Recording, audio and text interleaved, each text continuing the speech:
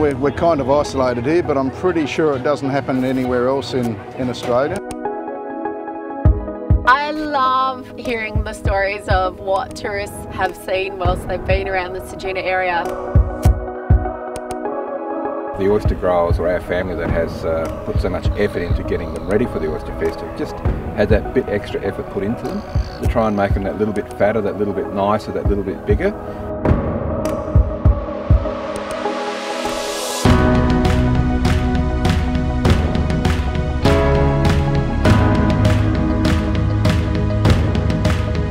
My name's I'm the Tourism and Events Officer for the District Council of Ceduna, and one of my jobs is to coordinate the Ceduna Oysterfest.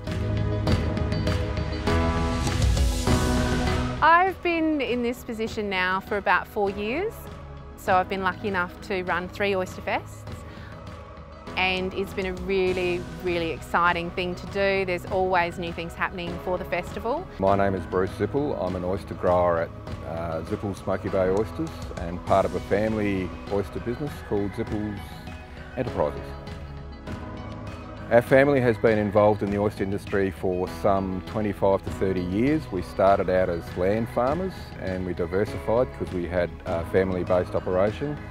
So we ran a wheat sheep property for a number of years, and then about 17 years ago we sold the land farm and we all went oyster farming. Ceduna Oysterfest has got a very interesting history back during probably the end of the 80s and start of the 90s. As Ceduna was looking forward to the future, there was actually talk of a festival of some sort, and there was a guy called Don Urquhart, a local dentist and a legendary community member, who was actually pushing for a festival on the long weekend in October, and he was asking people for ideas. And we actually played football with him, and at football training one night he was talking to us about it, and my brother Ashley actually suggested to him, why don't you have an Oysterfest?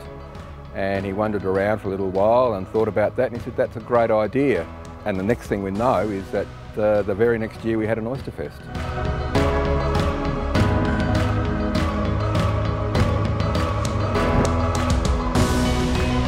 My name's Perry Will and I manage the Ceduna Visitor Centre along with my partner Nancy Pryor. I've lived all my life in Ceduna. We're actually, my family's been here for 6 generations. Yeah, well, most people live here for the fishing and for the fact that we've got these beautiful beaches and natural landscapes and that, and to the hinterland we've got all these beautiful national parks and that sort of thing. Friday was probably the best Friday that we've had for the Oysterfest. I think it was probably to do with the fact that Simon Bryant was here, and we had a number of tourists come in asking what was going on because there was that many people around, and we told them that Simon was down cooking and giving away seafood dinners, and yeah, everyone thought that was absolutely fantastic. Shell everywhere. They're beautiful. You like them? Yeah, sushi vinegar would be absolutely fine. Just need a bit of sweetness.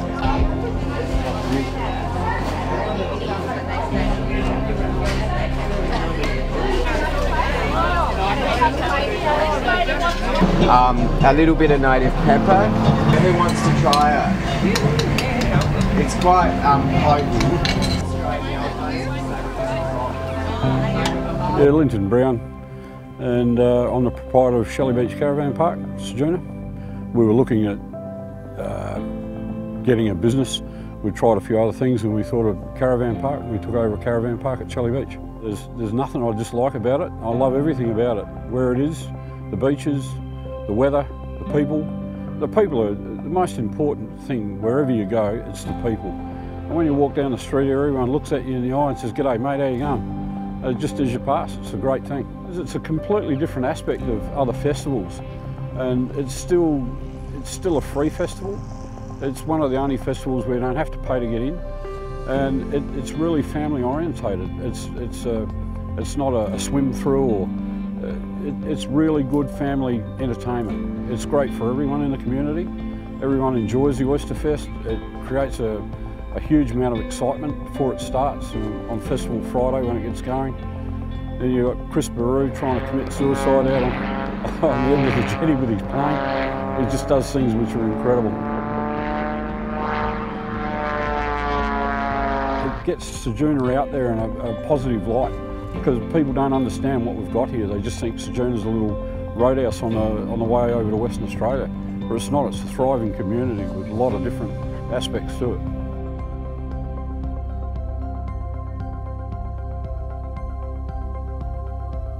My name's Janet Gregor. I'm a local business owner. I run Ceduna Signs. I'm also a mum of 3, community active member of Ceduna. I was actually a backpacker from England, funnily enough, like a lot of other people in this town. Cruising through, came to visit a friend. How long ago was that? 15 years ago. And then that friend introduced me to my now husband. Been now married 13 years, 3 children. 2 houses later, I'm still here. But don't regret a minute of it. I love living here. The weather's great, beaches are great, people are great, climate's brilliant. You know, why would you want to live anywhere else sometimes?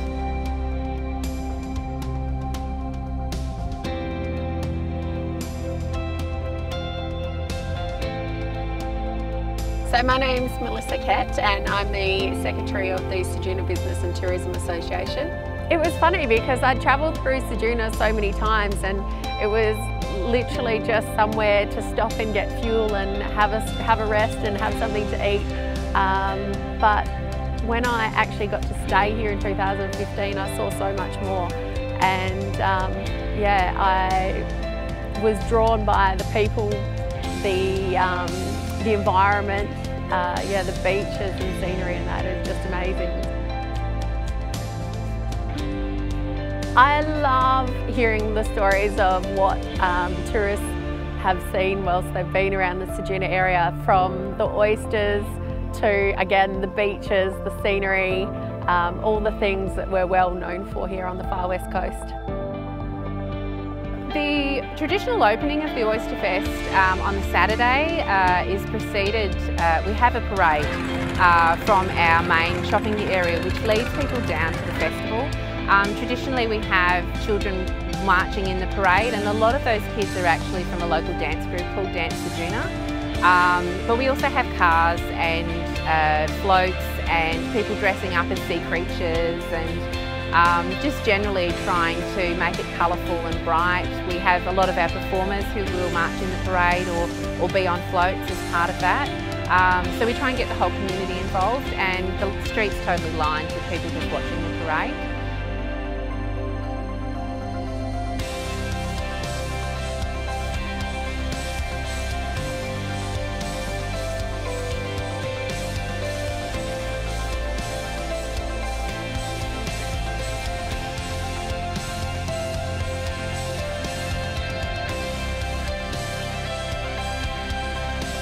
Once we get down to the site and we have our official opening, the first performance is always by Dance Ceduna, who's been going now for I think about 8 years, and they have around 100 to 120 local children involved in that group.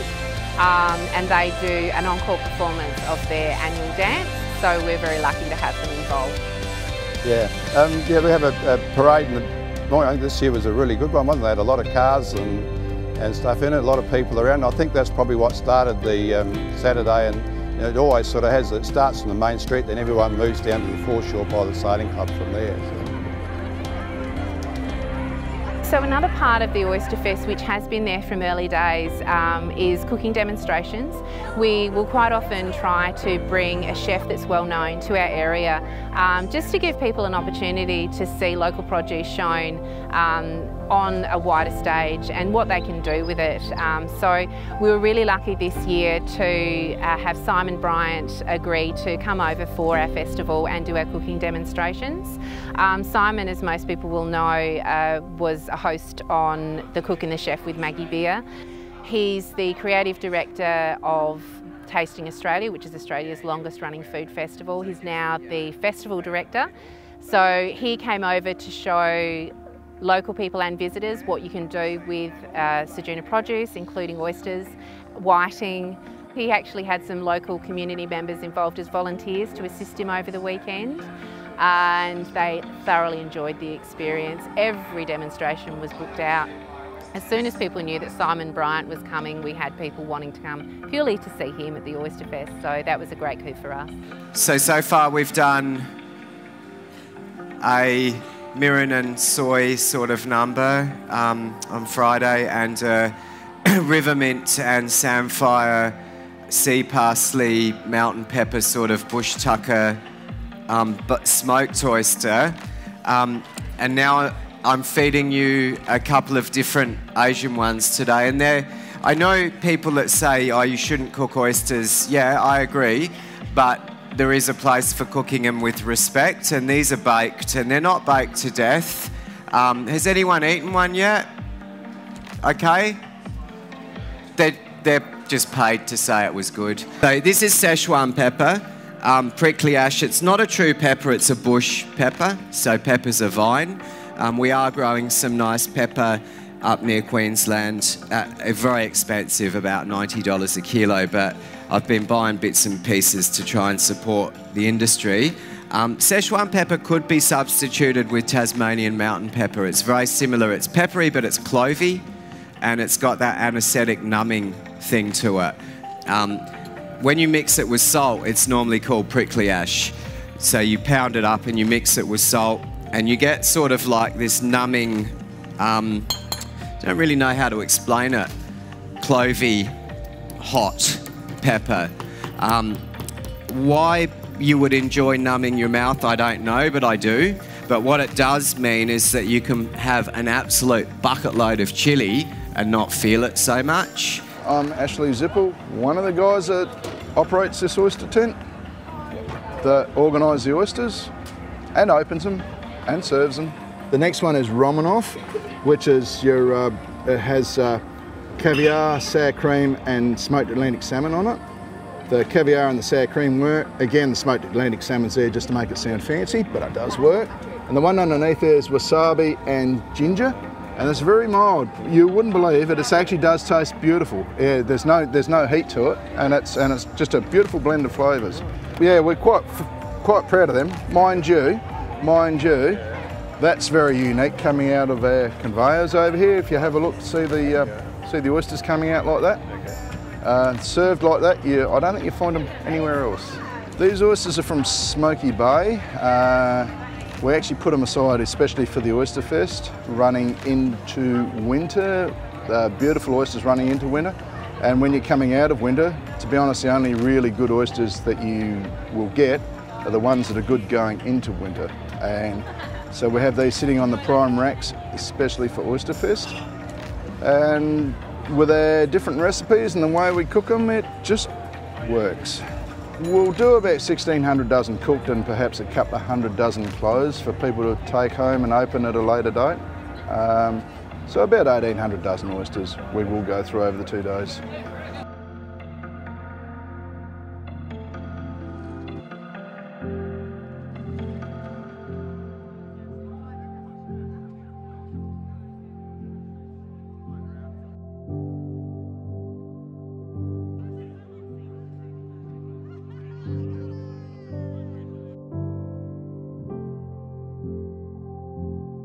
One of the things people can expect with the oysters is that the oyster growers or our family that has put so much effort into getting them ready for the Oysterfest have just had that bit extra effort put into them to try and make them that little bit fatter, that little bit nicer, that little bit bigger. And we actually hold them back on our special fattening racks for longer than we do our normal oysters. So when people come to Ceduna, not only do they experience the community experience and what Ceduna is all about, they can also have a very good feed of some of the best shellfish and seafood going around. Over the years, we've had a number of cooked varieties. Obviously, the traditional cooked variety is Kilpatrick, but in Ceduna we do a West Coast version of Kilpatrick. So we actually don't just have the bacon and the Worcestershire sauce. We also throw in a mixture of cheese, and that's very popular. So, and we see a lot of those cooked oysters go out every Oysterfest. Same recipe it has been for the last 20 odd years, but it's always been popular. As well as that, obviously we have the natural, and we have a range of different toppings to the natural. One of the all-time favourites is also chili and cheese, and this year they've had oysters Rockefeller, which has involved a feta cheese recipe, and we've had a range of different recipes over the years, garlic cream, you name it. We've tried lots of different things, but every now and then you have to mix it up, but you always come back to the one major recipe, which is oysters Kilpatrick, Ceduna style. As you can look back here, we have 3 conveyor cookers. They're actually pizza ovens, and they cook by impinging technology with very hot jets of air. Cooks them very quickly, very thoroughly, retains a little bit of moisture, and the flavour that comes out is just magnificent. And we can churn these out en masse absolutely perfectly. And I don't know of anywhere else that does it, to be honest. So yeah, what we have here is definitely a once-off. My name's Ali Paulette from the Clare Valley Winemakers. So we do have a winery in Clare, Paulette Wines, but today we're representing the whole of the Clare Valley. So the Clare Valley Winemakers are honoured to be able to come over here and showcase what we do best, which is Rieslings, which goes so well with oysters. So we're really excited to be able to come over here this weekend and sell our wares and showcase what we can do, match perfectly with your Ceduna oysters. So we're really excited to be here, and that's why we've come over. We brought over a couple of pallets, so my maths isn't going to be very good, so 64 boxes of pallet and times that by 12 by 2, quite a few. So hopefully we can sell them all and everyone here can enjoy some really good wines. Competitions have been a big part of the Oysterfest ever since the start. Probably the best known for the Oysterfest is the Oyster Shuck and Eat competition. It's a great spectator sport. Basically, the gist of the competition is that you need to open 12 oysters and feed them to a second person, which sounds really simple until you realise that the second person will be blindfolded and cannot assist you in any way.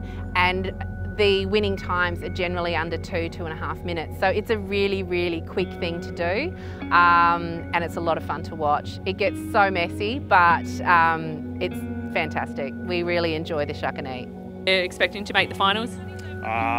Who knows? Who knows? Credit to the opposition, we'll see how we go. Okay, and we've got Simon and Megan over here. How are you guys feeling? Good, how are you? Yep, and you're from Cal, you've got a bit of experience, I hear. Yeah, we've got a little bit. Yeah, oyster farmers in Cal. So do you think you'll make the finals? I probably don't know. Be interesting to see what the competition's like. And do you feel like you can eat 24 oysters in a row? I'm prepared for the challenge. All right, let's have a round of applause for all our participants. Yeah, we've got a quick start here. Oh, it didn't make it here. She has to pick it up and eat it if you want to win over here, guys. It's just down to your foot to the right, okay? Yeah. It's been rinsed, it's all right. Okay. Oh, yuck. They're very close up the end there. Here we go. Might be a new record here. Here we go, $200 cash, depending how quickly you do this. Oh. Congratulations. How do you feel? Stuffed. I don't need tea tonight, I'm fine. The Stonehold's also been part of the Oysterfest since early days. Essentially the competition is where people will hold a glass stein which holds about 800 mils of liquid in it, so it is quite heavy, and they'll hold it straight out in front of them for as long as they can. We have had records there set at 15 to 20 minutes, but most people can only hold it for about 3 or 4. It does get really heavy. We have a separate men's and women's division, and it's always hotly contested.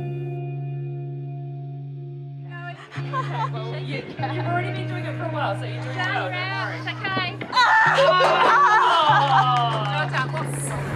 Okay, all we have to do is hold on for actually only 60 seconds longer, and you can do it. Oh, bad luck. Oh, you're so close there. Right, they're both looking a little shaky here. Yep. All right. Oh, she's the winner. She's the winner.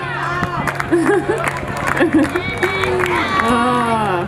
Let's have a big round of applause for our winner and our runner-up. Fantastic effort. Okay, you're doing well, everyone. 2 minutes 30.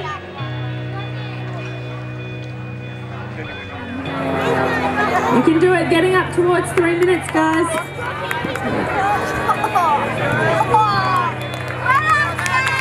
Okay, we've got 2 and one has a bit of a wobble, one looks really strong. Okay. Oh, his other hand is gripped so tight. There's so much pain in that grip. Oh, well done. Oh, Lily. Oh, congratulations. Warren with a time of 4 minutes, 39 seconds. He's the winner. Warren, well done. I've got 3 kids. My oldest is 10. They're a little bit older now, so they've actually got to the stage now where I give them money and they disappear while I sit back and enjoy the music and stuff. But yeah, they love the carnival rides, the bouncy castles, all the sideshow alley, all that sort of stuff. And I think actually their favourite part this year was the actual petting zoo. They loved it in there. They spent hours in there just, you know, touching rabbits and guinea pigs and all that sort of stuff.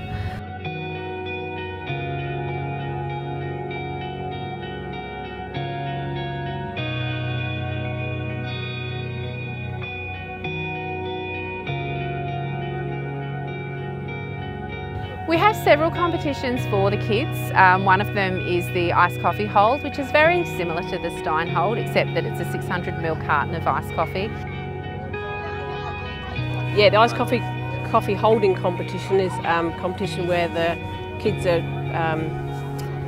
grouped into age categories, and then they have to hold a 600ml iced coffee with their arm outstretched for as long as possible. And the one who stays the longest basically is the winner.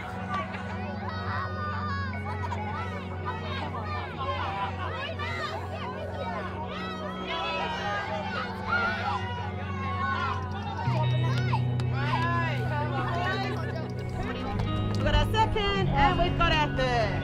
Give them a big round of applause. They also have a sandcastle building competition, which is open to all kids and families, where we invite them to come along and build sandcastles on the beach, and they get given prizes for that as well.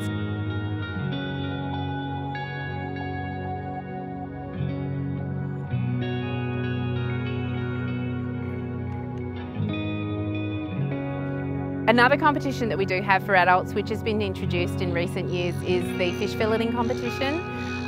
You have 2 whiting, local King George whiting, that you need to fillet, and most of the time it is done within 3 minutes.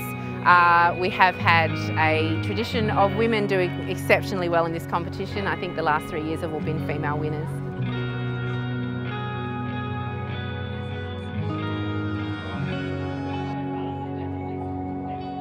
The Oysterfest wouldn't be the same for local residents without Chris Barou. We've been very lucky.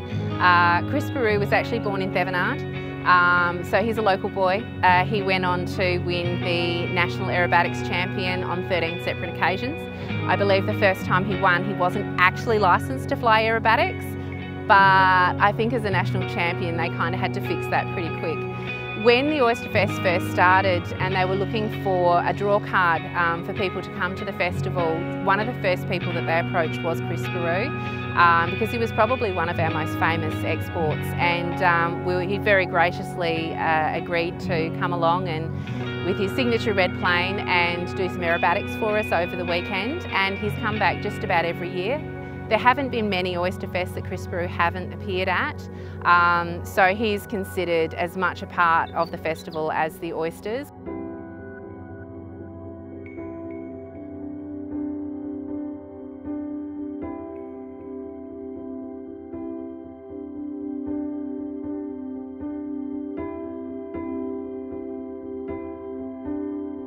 With the current oyster shortage in Australia, particularly in South Australia, there have been a number of concerns about whether or not there'll be oysters available in 2018.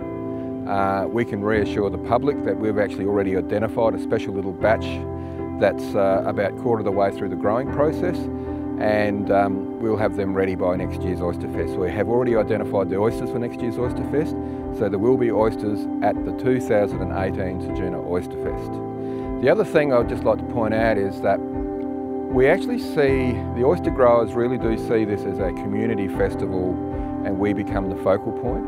So it's not just simply about the oysters, it's about our local community here in Ceduna and on the far west coast. And it's really important for people to understand that we're just part of it. And okay, we have the name Oyster for Oysterfest, but it really is a festival for Ceduna and the surrounding districts, and we just happen to be the industry that it's focused on. So it's not just about us, it's about what you can come and see, come and do, and come and be part of here in Ceduna.